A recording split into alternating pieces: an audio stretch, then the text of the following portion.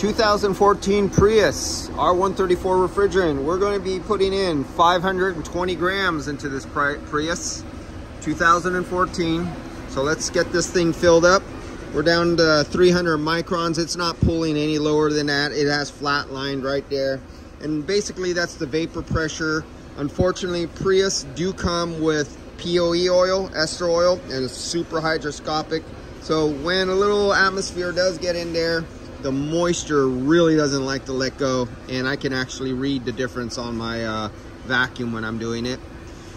We're gonna fill this up, and this is actually one of my really good shops, good quality work, good technicians, good owners, a good office crew, and so customers who come to this shop are really lucky in the San Francisco area. This is actually the shop where I took my car to get worked on. And I'm picky.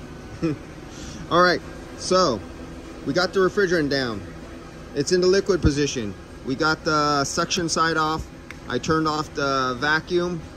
We have the liquid refrigerant waiting right here at this valve when I open it up. The high side valve is open. We're ready to fill it, and we are filling it to 520 grams. So let's zero. Our meter is zeroed out. And let's open it up. So I'm gonna let you see here and here, so you'll see, whoops, I'm opening up the wrong thing. Right here, I'm gonna open up the refrigerant, and we're gonna watch the weight go up at the same time. 1, 2, 3, there we go.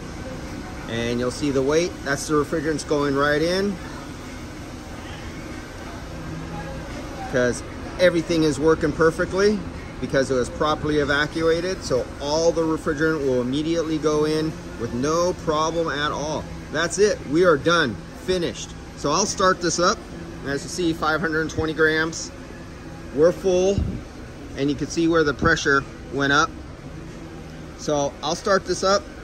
We'll come back on the second video, and we'll see what the pressures and the temperatures out the dash, the superheat and subcooling are after it runs for a few minutes, once it stabilizes. Be back, video number 2, see you.